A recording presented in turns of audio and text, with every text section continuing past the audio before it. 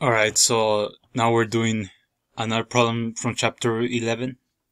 So this one says, a molecular bond can be modeled as a spring, or chapter 10 probably, as a spring between two atoms that vibrate with simple harmonic motion. The figure below shows a simple harmonic motion approximation for the potential energy of a hydrogen chloride molecule, because the chlorine atom is so much more massive than the hydrogen atom. It is reasonable to assume that the hydrogen atom, mass 1.67 10 to the negative 27 kilograms, vibrates back and forth while the chlorine atom remains at rest. Using the graph to estimate the vibrational frequency of the HCl molecule.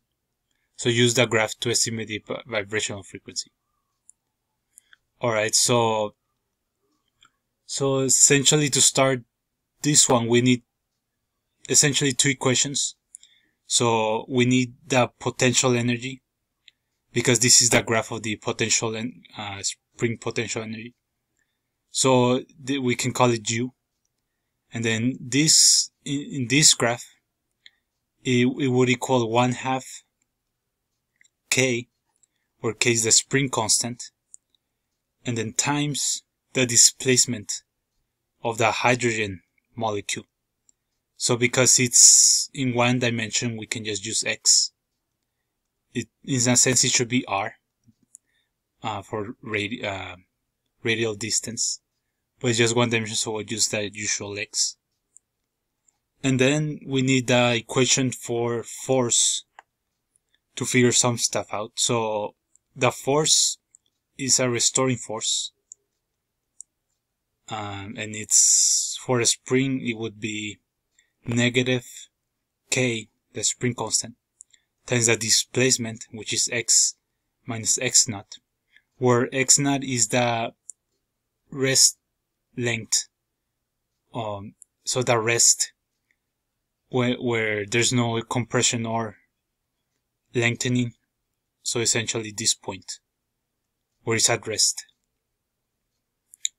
So then we kind of want to use this equation, the force equation, to figure out first we'll figure out the angular velocity, and then from the angular velocity we figure out the frequency. So this equation means that F is ma, which is mx double dot. So it's the acceleration. Well, yeah. Let me call it the derivative. The second derivative of x, the distance of the hydrogen from the chlorine, with respect to time, so the second derivative, and will equal negative k x minus x naught. So just to get the formula, you can just call this delta x, and then you can figure out that you take the derivative of this twice, with this being a constant, because it is a constant, it is this value. Then you take the derivative twice, it'll disappear, and you'll figure out that d2x dt squared is the same as the second derivative of the displacement with respect to time. So essentially we have that this equals negative k delta x. So this turns out to be called what you call a differential equation in a second order, because you're taking second derivative. So this is the most basic type of differential equation you can solve, because the solution, and you just need to plug it in there, for delta x as a function of time is the cosine and the sine. So it should be essentially, oh sorry, I forgot one thing. the mass is in front. If we want to equal it here, the mass has to be in front, right?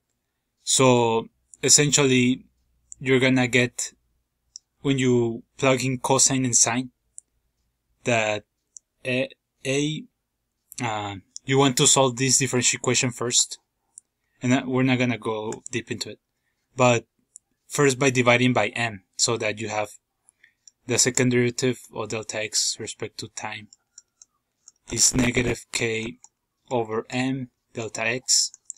You'll find out that delta x, if you plug it in, will equal some value cosine of square root of k over m t plus b. These are just amplitudes, but we're not interested in those. K over m t. So this is inside. And if you were to take the second derivative of this, actually the whole thing, and then you take the whole thing as delta x, you plug it in here, you'll find that they are equal to each other. So that means it solved, the differential equation is solved. So this is when you look at it, it's inside the argument of trig function. So it should be the angular velocity. Sorry, the angular velocity, which is radians per the units are radians per second in this case, because we're looking at SI units. So, but we're looking for frequency, right? Frequency. So frequency, the relationship between frequency and angular velocity is that frequency is measured in cycles. So we use a conversion factor from cycles, from radians to cycles, which is one cycle has 2 pi radians. So you want cycle on top, so you're dividing by 2 pi. So this is the relationship between angular velocity and frequency. And you just plug in, well, we look in here, this has to be angular velocity, because it's inside a trig function with time multiplied in. So then we plug in what angular frequency is.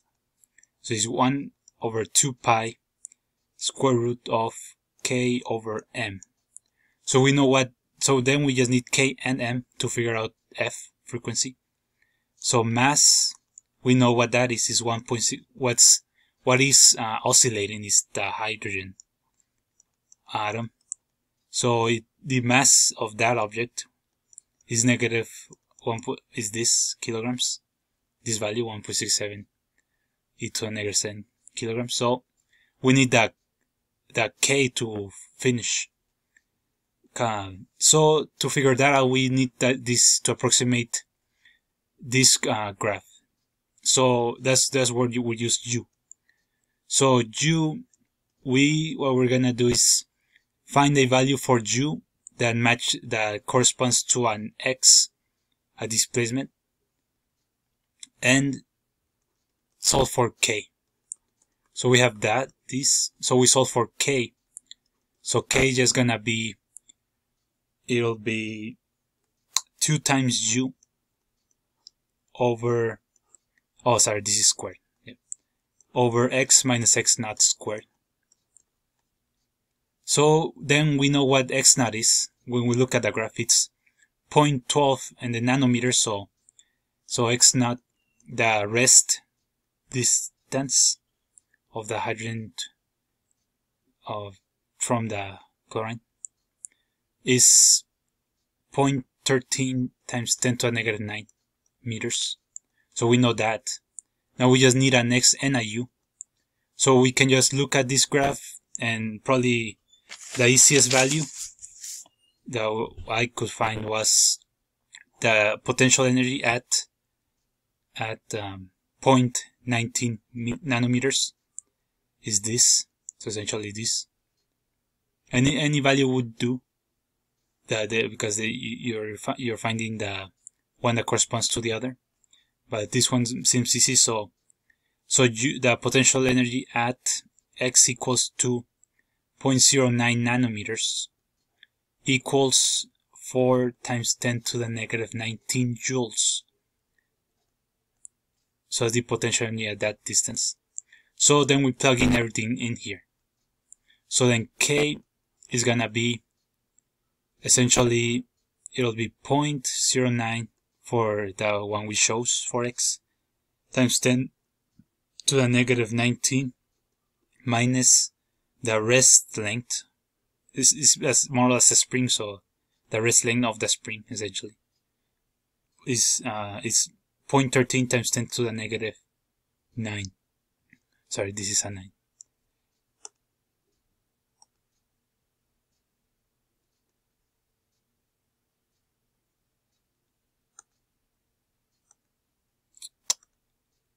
So a 9 for nanometers, and then you square that, and then that's the denominator, and then numerator we have 2U. So that U, the potential energy that we chose, that we got from the graph, is 4 times 10 to the negative 19 joules. 19, this time it is 19. So then we calculate K from this, and we get that K, the spring constant in SI units, is 500. So then we can plug in now everything in here for F. So the frequency then is gonna be 1/2 square root of, so the 67 times 10 to the negative 27 kilograms. And then the spring constant is 500. Then we screw the whole thing and divide by 2 pi. So we get then that the frequency 8.7 times 10 to the 13 hertz. So the actual, like, we have the answer here, but the actual frequency, if you look it up online, it's 8.66. So this is good enough because this graph is kind of hard to get the numbers from because they're not labeled very well. You have to look at the axis and see where it falls. So this is good enough.